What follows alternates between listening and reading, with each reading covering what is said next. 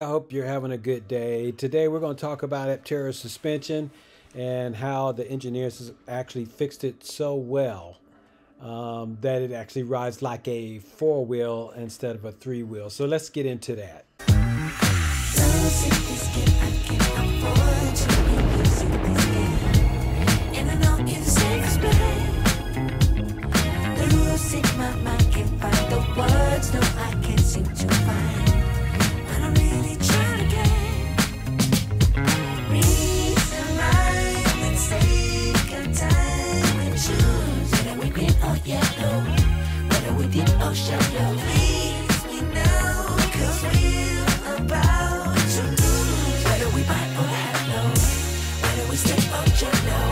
All right, welcome back, welcome back, welcome back to my channel. This is William Bibbs with Free Power, and we're actually talking about Aptera and how the engineers has actually made their suspension so much better. And we're going to take a look at that. So I'd like for you to join along with me, and as we continue to watch Aptera get better and better every day.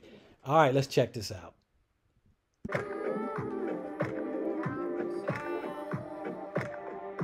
Well, the biggest changes so far have happened in the rear suspension. We actually got rid of the swing arm design that we had previously, and we've moved to a double trailing link, which really helps out the rear ride quality as well as predictability during acceleration and braking.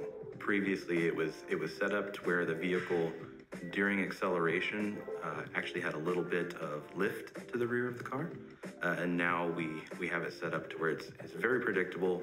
You get a very normal vehicle response, something you'd be familiar with any other kind of vehicle.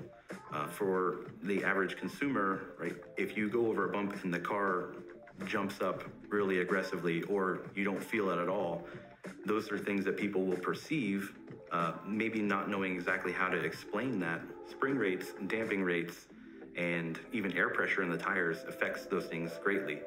And so for me, one of the biggest things is making sure that the ride rates for the vehicle are as someone would expect them to be in a vehicle of that weight. The other thing would be, how does the steering respond in the car? How does the brake pedal feel whenever you're applying the brakes to come to a stop?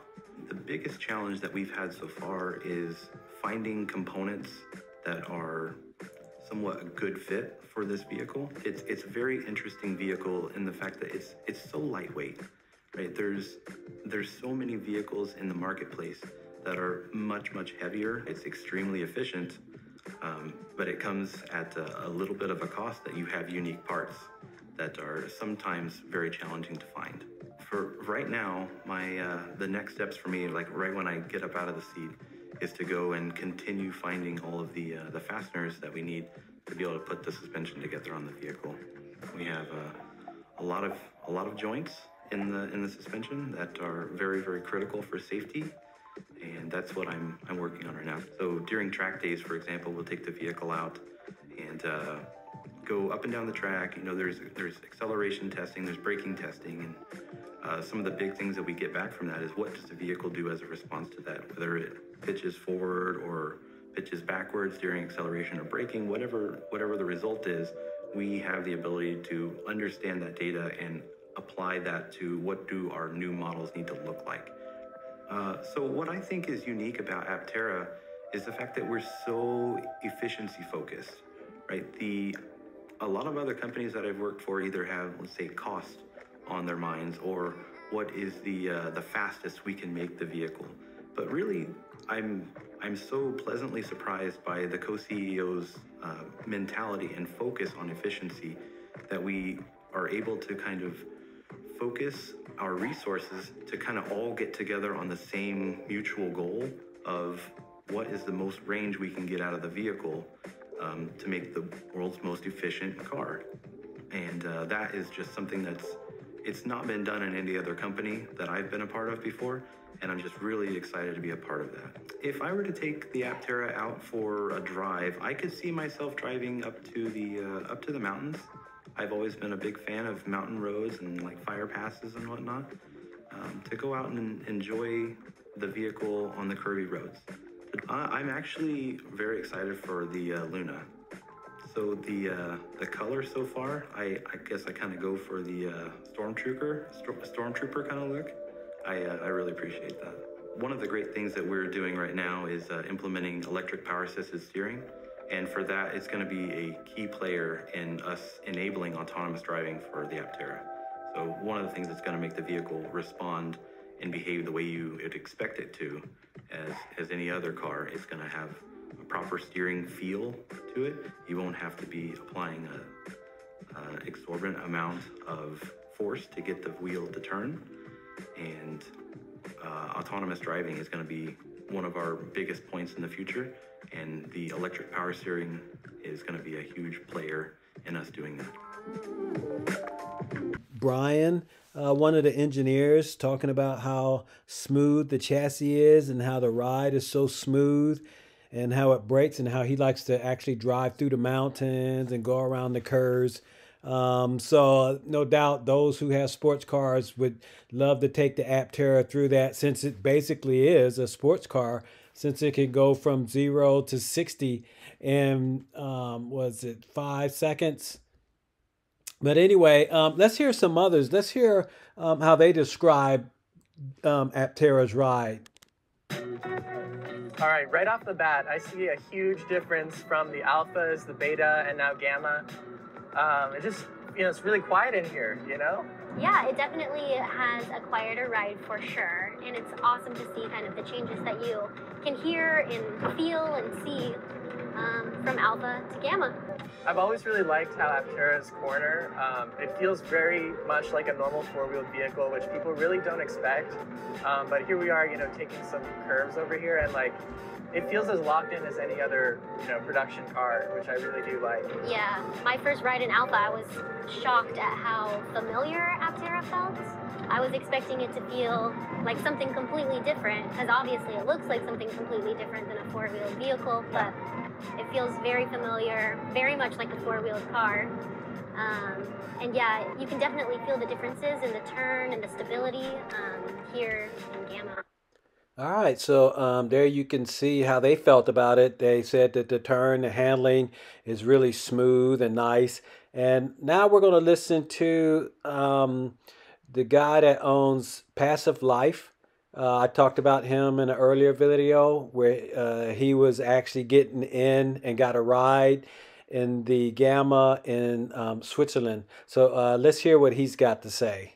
In fact, I am very pleased to say that the ride quality was impressively smooth and very stable, maybe even smoother than a regular car. With in-wheel motors and a small battery, this is not something I was expecting. And if you didn't know it only had 3 wheels, you would never have guessed it. The cornering was so solid and there was no strange movements of any kind. We were driving on an asphalt track, but the constant ice and snow had left a lot of lumps and rivets made of ice, so it was fairly rough, very similar to a dirt track, but I hardly felt any jolts, small or large, which I think is a huge credit to the engineers who worked on the suspension system. Amazingly, even when Chris hit the accelerator and then braked hard on a patch of ice and snow, the Aptera didn't slide at all.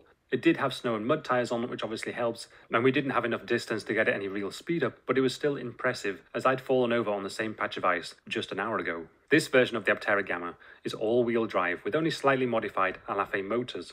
In terms of performance, they are identical to the standard Alafe motors, so this ludicrous level of acceleration will not be quite as extreme in the final Aptera, but it won't be far off either. I asked Chris about the performance of the custom-made motors, and he claims the current ones, which are in testing, are already 20% more efficient than the original Alafe motors, and this is obviously a huge deal and well worth the roughly 15% drop in acceleration rate.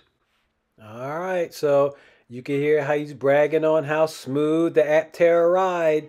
And, he said that they were on ice and snow and there was divots and, he had fell earlier, but he bragged about how smooth the ride was. So we could give all praise and applause to the engineers that actually worked on the suspension and got this thing ready. So that is just totally awesome. I mean, Aptera is really going to be ready once they come out. This company is just ready to go. I mean, they just need the backing. And so once they get everything going, I mean, we're all going to be a part of it. That's just going to be great. So yes, I am excited for this vehicle. All right. Let's look at the accelerated program. Let's see what's happening there. And hopefully this thing will pop up. If it doesn't, I'll just click on it again. And let's see what happens. There we go. All right, yes, look at that jump. It jumped up again. Okay, we're at 293 investors, 3.78 million. Yes, indeed. And of course, you know who's claiming the first spot again, no doubt. That's RP from out of Maryland. And the first, I imagine the first 10 spots have not changed at all, with JB in second, GT in third, PG in fourth, and WT in fifth. But I envy all these guys because they're going to get their Aptera before I will. I mean, I'm still going to wait on mine. Dang, I'd like to go ahead and get the launch edition, but I don't think I'm going to be able to. But we'll just have to wait and see. All right, you guys, is everything looking good? Aptera looking great? What do you think about the suspension that they have on? I know you can't wait to get your Aptera just like I can't. Oh yes, it's gonna be awesome. All right, so give a shout out to my guys. You guys keep me going.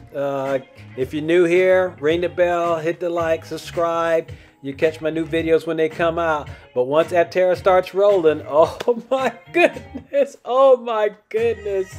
I'm like Passive Life. You know, I'm like a kid at a candy store waiting for the doors to open. And so that's all we can do right now. But once they start rolling, oh boy, this is going to be big. All right, you guys take care. Y'all have a good one. Bye-bye.